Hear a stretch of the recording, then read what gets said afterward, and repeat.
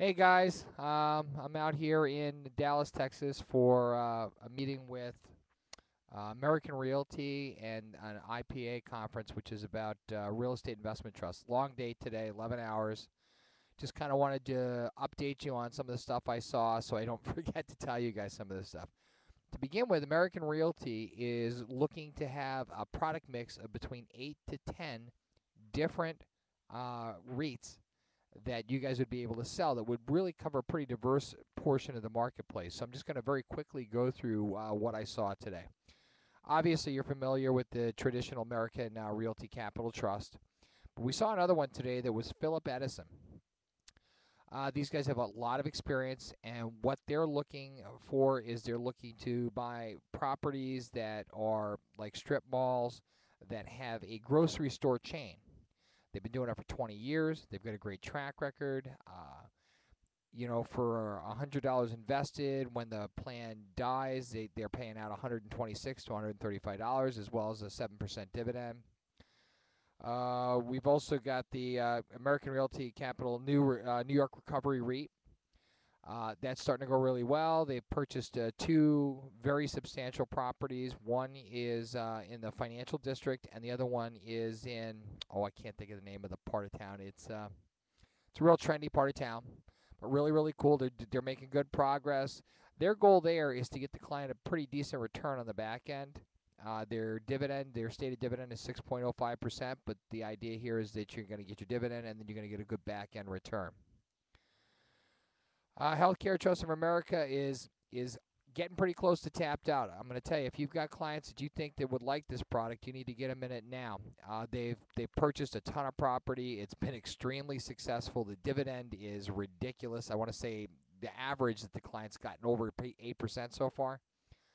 So if you have any clients that are thinking about REITs and you're thinking about the HTA, you need to get in it now. Retail Centers of America, American Capital, another one of their REITs, which is based on single box, Walgreens, Home Depot, stuff like that, doing very well. There's a new product they have called the Business Development Corporation of America. What they're doing here, and I need to get some more information on it, is they're actually going in and looking for small to mid-sized corporations that are having a hard time getting financing, and they're buying up shares of the company, or not shares, they're giving them a loan with warrants. So they actually get to own part of the company as well as get a return on the investment from the loan. And the loans are at a nice interest rate, and they tend to be short term. Uh, it looks sharp. I want to get a lot more information on it, but I liked it a ton. The Development Funding project. I really like these people. What they're doing is they're loaning money to builders in Texas, which is probably the only state in the country that is actually building houses. They loan them the money at 13 to 18% short term over an 18-month period of time, and it's essentially what it is. It's a bridge loan to construct the house, and then they sell the house, and then they pay the loan back. But we're not talking about 100,000 at a time. We're talking millions. The guy who's been doing this has been doing it for a while. He's got a great track record. I actually got to sit and talk to him during lunch today. I had a great conversation with him. Really enjoyed it. His name's Hollis, and you would think to God he was a straight-up Texan, but he's actually from Maine. Ran for politics up there, ran for Congress. The guy's very, very successful as an attorney. But this is a product that you should definitely look at again. If you're using that whole REIT mix, this is a product that's going to give your clients a great return with a great exit strategy too. Corporate income properties is a new product that they're getting ready to offer that is got a real nice flavor to it. What they're doing is they're looking for companies that own a property that need cash flow. They go and buy the property, lease it back to them on a triple net basis. So their costs are fixed. They don't have to fix the roof. They don't have to fix the air conditioning. They don't pay taxes. There's no increases of any kind. They just get paid. The leases are 10 to 15-year leases.